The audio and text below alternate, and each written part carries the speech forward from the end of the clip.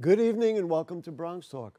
Earlier this year, data released from a maternal health committee showed a huge racial disparity in maternal health outcomes in New York City. In the Bronx in particular, the mortality rate is far higher than the rest of the city.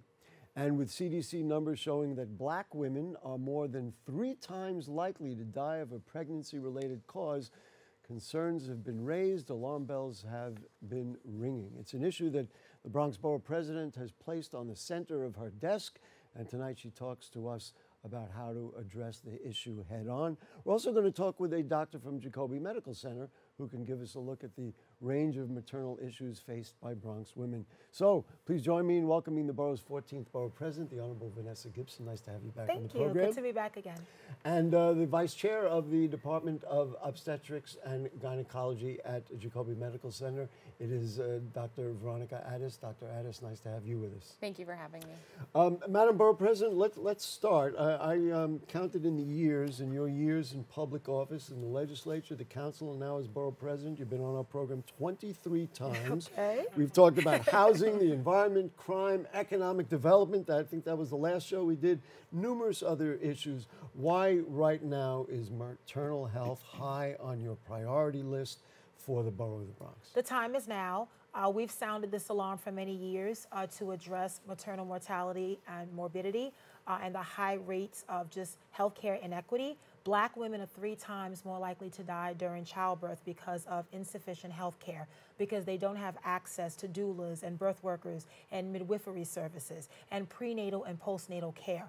We want to set our birthing individuals and our black women and Latina women up for success and not failure. I look at this work from an equity, fairness, and justice perspective. It is an injustice if black and Latino women are not given sufficient and quality health care. And for years, we've heard cases and we have the testimony and the stories of so many black women that have not been given prenatal care, that didn't have a doula, didn't have a midwife, were told they had to have a C-section, and many other hereditary issues and health disparities that they faced. And unfortunately, some of them died during childbirth. And now their partners have become advocates. They're raising their children without a partner, without a wife. And that's unacceptable for me. As a black woman, as a woman of color, my deputy and I take this very seriously, very personal. We're very intentional about this work. We want to create a Bronx birthing center where we have wraparound services, trauma-informed care, health care, and all of the essentials that all of our mothers and our birthing individuals need. We're going to show some numbers through the program. We're going to put the first one up just in general, and as I did the research for this, it was striking, and that is maternal mortality, deaths per 100,000. New York City has 22.9 per 100,000, and the Bronx has 36.2. 36.2 women out of 100,000 died of pregnancy-related causes. You've called this a healthcare crisis rooted in discrimination. Yep. How does systemic racism and bias play in this process and lead to the kind of numbers that we talk about? It plays a major role. The social determinants of health and many of our working class families that are living in poverty, that are earning poverty wages, that don't have access to quality health care. They're not living in stable housing. There are lots of factors that attribute to those numbers. And while it's alarming, it's not surprising. The Bronx has always, for a very, very long time, been last in everything good and first in everything bad when it comes to health outcomes. So that's why we're focusing on climate change, environmental justice, health care, economic development, capping the cross Bronx so that we're not breathing in unhealthy air and have the highest rates of asthma surrounded by highways like the Cross Bronx Expressway. There are a lot of things that we can do, but it's rooted in systemic racism. It's rooted in discrimination against people of color and women of color, and it's not acceptable. So this is an issue that has been going on for quite some time, but we have an opportunity in the Bronx to right this wrong, to set women up for success, and to really make sure that the healthcare system is equitable for all people. You know, the concept of systemic racism, should we talk about how to deal with that, you know, at the foundation level, or is your approach now to say, well, that exists, but let's deal with all the consequences of it so that we can kind of equalize the score. Like, what's your vision on I that? look at it dealing with it from both short-term and long-term perspective. Systemic issues in general are really hard to tackle because they're embedded in a system for a reason. The system is designed to do what the system is doing, right? And it's up to us to change that, defy those odds, defy the status quo, and make a difference. Looking at education, outreach, access, affordability, convenience are all critical components. Meeting clients where they are, going into hard-to-reach communities, working with healthcare centers, FQHCs, so many of our critical partners in the healthcare industry that represent the populations that we're talking about. Women should not be discriminated against based on their income, their level of insurance, whether they're uninsured, underinsured, or they have no insurance at all. And we know that that often is the case. When you go into places that are medical institutions, the first thing they ask you is, where's your insurance card? Insurance? If Absolutely. you have Medicaid, you're treated differently, and we've heard stories around that. So we have in our office a maternal mortality health task force, and it's composed of doulas, midwives, birth workers, and we've been talking about policy. How can we do this at a policy, local level and state level, in terms of new measures to really make sure that the Department of Health is educating residents on doulas and midwives? We need to develop a resource guide in multiple languages from a language diverse perspective, but also culturally sensitive as well. Let me introduce you to the vice chair of obstetrics and gynecology at Jacobi, because Dr. Ades has been working on these very issues for a very long time. Dr. Ades, let's break down some of the issues here that the borough president has referred to. Let's start with prenatal care. Black and Latino women are less likely to receive prenatal care in their first trimester of pregnancy, and to have more than 5 prenatal care visits total over the course of their pregnancy. What do we do well in prenatal care in the Bronx and at Jacobi? And where are the blank lines that you say this got to be filled in, we got to do more? Yeah. Well, first I want to say thank you so much for paying so much attention to this issue. It's a real passion of mine. And as you said, I've been working on this a long time. Prenatal care is the core. Prenatal care has been shown to reduce morbidity and mortality, also improve neonatal survival, right, and success later in life. We do all kinds of screening in prenatal care, in ultrasound screening, lab work, testing for gestational diabetes, for sexually transmitted infections. Why aren't people getting care? One is many of them have experienced medical racism in the past, and they're reluctant to come in because of that baggage that they're carrying, that I'm going to be treated badly again. And I just want to interject, this verifies what the borough president Absolutely. is saying. So those words are not just, well, that's what she thinks, but here's evidence, because this is somebody who deals with it every day. Go ahead, I'm sorry. Absolutely. It's very important to point that out. And then other issues of systemic racism as well, right? Because systemic racism is the entire system. I always say, you know, I've worked in other countries, I've worked in the US, pregnant women are the canaries in the coal mine, right? They're actually very, very healthy. It is hard. It's hard to kill a pregnant woman. So you have to do a lot wrong along the pathway. We have a long legacy of systemic racism in this country, right? And it pervades every facet of our society. So pregnant women not only have to interact with the medical system, they also have to get maybe food assistance, employment, childcare, right? Those stressors are very, very important in the health of a pregnant woman. She's generally often putting her existing children or family members first. And then, you know, in addition to that, she may have experienced traumas, intergenerational racism that are all impacting her. We know from current research that epigenetics and advanced cellular weathering really have effects multi-generational, right? So it's not enough to say to a person, well, you're sick, you have a disease. These things are coming intergenerationally. So to just approach it as individual level is incorrect. To me, listening to what you say, it's a two-part problem. Number one is education, so that people who come in and they haven't had the care, they haven't had the doulas, they haven't had people to explain to them what needs to be done, so that's one. And then number two, the availability of services, which of course is what the borough president wants to specifically address.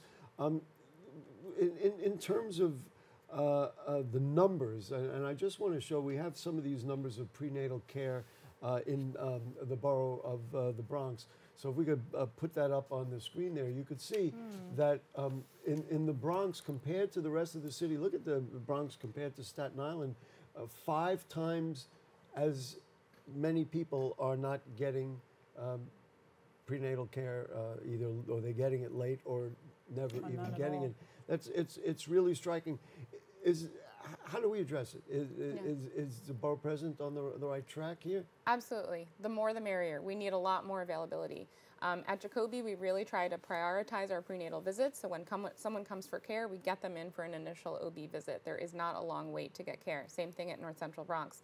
But why wouldn't people come in? They may not approach us until later. Some people are coming from other countries sometimes, but also people are hesitant to get care, have bad experiences, don't know who to call. One thing I want to emphasize, I'm Latina myself, I'm Spanish speaking. A lot of immigrants and people who don't speak English don't realize that we can find insurance for you. Every pregnancy goes covered in New York State. You say we can find? We can find coverage for you. And we really want people to know that do not let insurance and cost be a barrier to getting prenatal and pregnancy related care. At health and hospitals, we will find that coverage. Nobody goes uncovered. We want to embrace everybody, no matter where you're from, what language you speak, who you are, what you look like, and what kind of insurance you have or not. Just to be clear, just because we really want people to make sure and women particularly, to get this information, NCB is health and hospitals, Jacobi is health and hospitals, and down at Lincoln Medical Center is also health. So you know, put that on your list and say, I'm going in there. I deserve, I get, and it exists, and I want to make sure I get it. Let's just talk, because we talk about the women, but let's talk about the children. Infant mortality, and we have some numbers for that too, is absolutely frightening. Again, the same kind of thing, and Madam Borough President knows this. Deaths per 1,000. New York City has 4.1. Of course, unfortunately, the Bronx is at 5.0. But then the breakdown of ethnicity, the borough president talked about black women, black non-Hispanic women, 7.8% of babies don't make it. That is really scary to me. I mean, we don't want to think of these numbers. Borough president also talked about cesarean births. Now they're encouraged then to get cesarean births, and those incidents are higher among black women and people of color. What about the advice that they're getting, and how do we turn these numbers around? As I researched this, it was positively scary. Well, let's talk about some of the contributors to that. So we have preterm birth, right? Preterm babies are less likely to survive and more likely to have problems. Preventing that preterm birth in the first place is really important. It's multifactorial, it's difficult to do, but certainly the stressors and the multi-generational stressors and systemic racism is a huge component of that. Two, one of our biggest problems, health problems in pregnant women is preeclampsia and high blood pressure of pregnancy. It's very scary, it's very dangerous. Many women don't know that it's a problem. They don't realize that they have a severe unrelenting headache. They really need to come in and check their blood pressure, even if they've never had a blood pressure problem in the past. It is one of the biggest killers of women. And then in addition, gestational diabetes has a huge impact. About 19% of our patients at Jacobi have gestational diabetes. And if you don't know it and don't get control of your diabetes, it can affect your baby in the future. Just to put a plug for one of the programs we have at Jacobi to address this particular issue is that we found that mothers and babies were having to go to separate appointments, and it was very difficult to get to both. When you're in the postpartum period, you're exhausted. What we did at Jacobi was we created a mother-baby program. Mother and baby are seen in the same room in the pediatrics department. Mother doesn't have to go somewhere else, and we can educate her as a team on how to take care of her newborn, improve that survival, get contraception if she wants it, and also get care for herself so that we can optimize her now for this postpartum period and for future pregnancies. Madam Borough President, you worked alongside public advocate Jacobi Williams to improve outreach and education regarding the standards for respectful care at birth. Is there legislation out there now? I got it from your office, 11 bills passed last August requiring the Department of Health to establish a doula program and all those things. Can we address this legislatively in some form? What's your point of view on that? Yes, so joining public advocate Jacobi Williams, Speaker Adrian Adams, and the women's delegation, of course, in the City Council, the Women's Caucus, a tremendous level of support, majority-led women in the City Council, and certainly a lot of mothers that understand and get it and have their own experiences as well. I'm proud to say that package did pass the City Council, and it was signed into law by Mayor Eric Adams, who also believes in supporting programs and more doulas, midwives, and birth workers.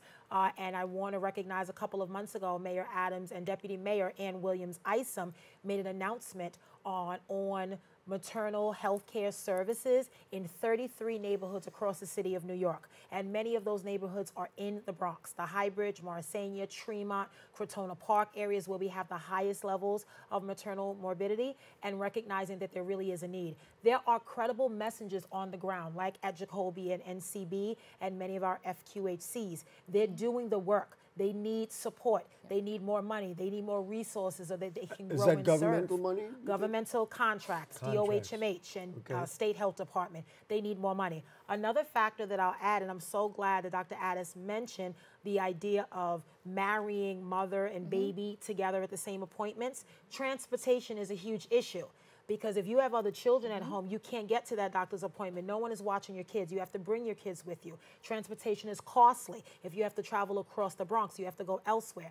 That is a big inhibitor to many of our women coming in for care. And then obviously a lot of the horror stories and just nightmares. It's traumatic when you've had a bad experience at a doctor. Yes. You're supposed to have a good relationship with your doctor. And it's also traumatic and in a very fundamental way. If you live in the East Bronx and you're trying to go to the West Bronx, you want to get to NCB and the buses didn't run or something like that. That's right. Frustrating. It just strikes me, I'll add in my part about the media. You talked about Mayor Adams making an announcement, about making a commitment. Somehow that got lost. And in all the headlines, now we know Mayor Adams is very busy. We know you're very busy on many issues. But this issue hasn't risen up the scale that all of a sudden it's generally talked about, when, of course, all of us came from pregnant women. So let's, who are we going to support? You know? You're here. Dr. Ades, let's just talk about the general health involved, which you talked about some of the things: diabetes, hypertension, obesity. All these things are a factor. I guess that goes in the education piece to say, if you're going to have a child, you got to do your best on your own too.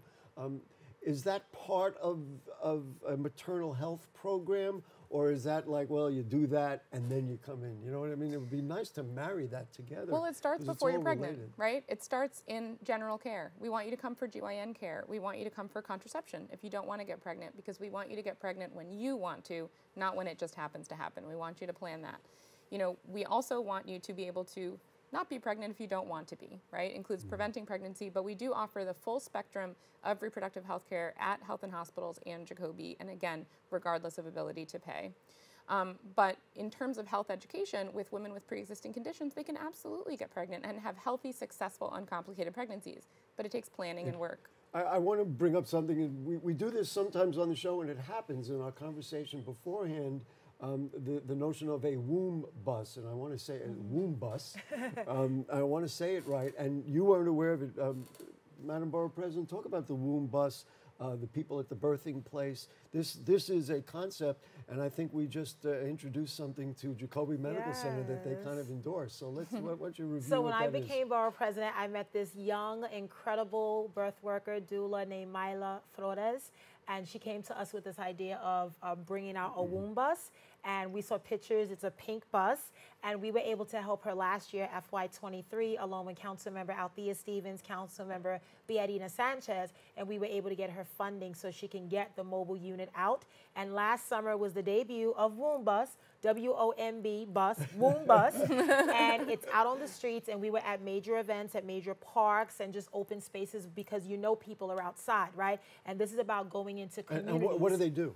So the Womb Bus provides a wealth of services and resources and programs, referral services for expecting mothers. And this summer, I'm really proud to say that Myla was able to get additional support, and we're now going to offer free sonograms on the bus as well. And, I think with COVID-19, we've learned a lot that healthcare is mobile now, and we have mobile units all over the borough, from dental and other services. And it's really great if you have a mobile bus that's right outside your park or your playground, right? And that's what we want to do. But I think it's just connecting people. That eases the transportation issue too, to get simple information. And getting people to come in, because once you go there, you'll go to the doctor. Yeah. I try not to compromise on these issues. How do we get more of them?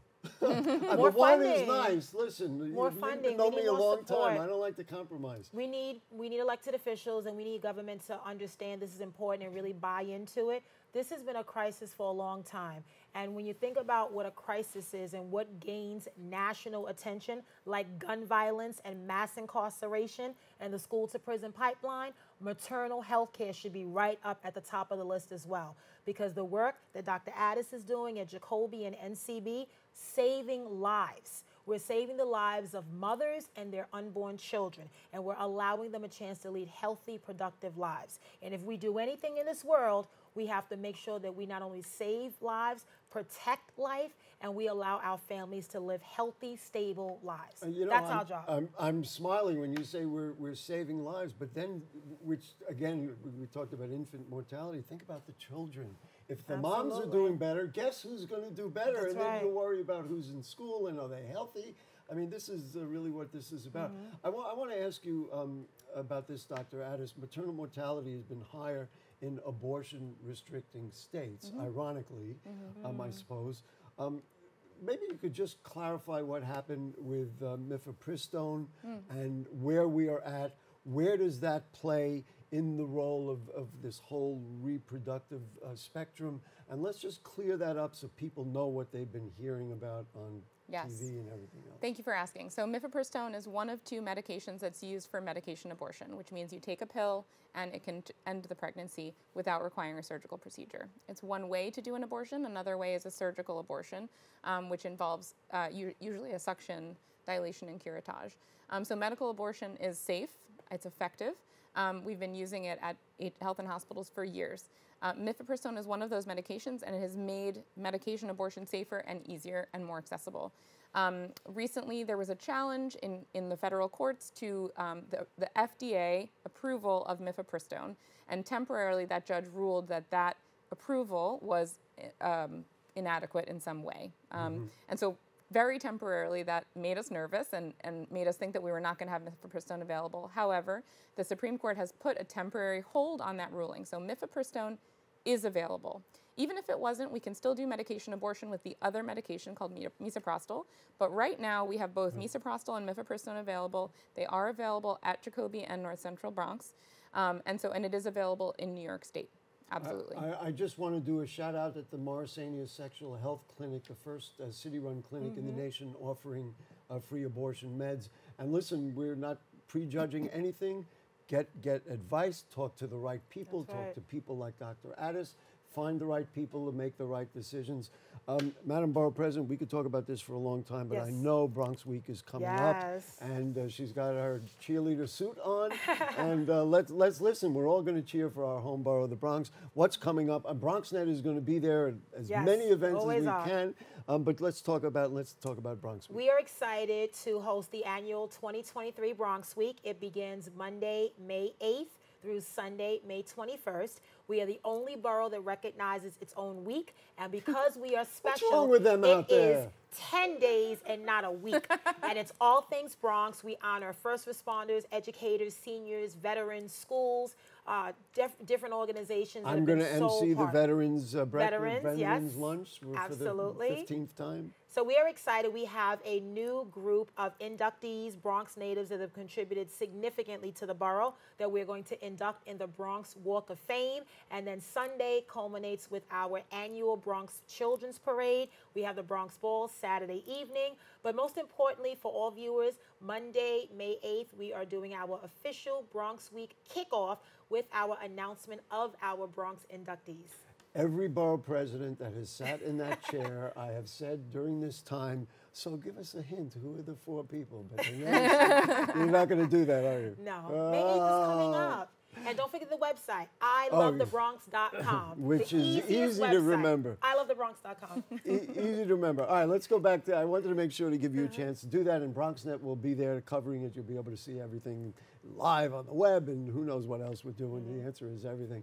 But let's just summarize then. So, Dr. Ades, let's just talk about what the borough president is talking about as far as a birthing clinic and what that can add to the services that you already provide at Jacobi Medical Center. Absolutely. I'm a huge advocate of midwives, and actually our labor and delivery services are led by midwives at both Jacobi and North Central Bronx. Midwives are able to reduce the rate of C-section, conduct a healthy vaginal birth even in medically complicated patients. There's no reason that you can't have a midwife-led vaginal birth, even if you have hypertension, diabetes, other complications. But there are many people who are medically low risk and would be able to give birth in a birthing center. And birthing centers can look different, so I'm not going to say exactly what that might look like, but it would have to be low-risk patients. And that can also alleviate some of the pressure on our tertiary referring centers to take care of those sick patients who really need that level of care. And then coordinated care. I mean, we obviously, healthcare is the largest industry in our borough. It is. You know, let's all work together. What's your vision about? And are we talking about a location? Are we talking about a bus? I mean, how do you view it? And in relation to the things like they do.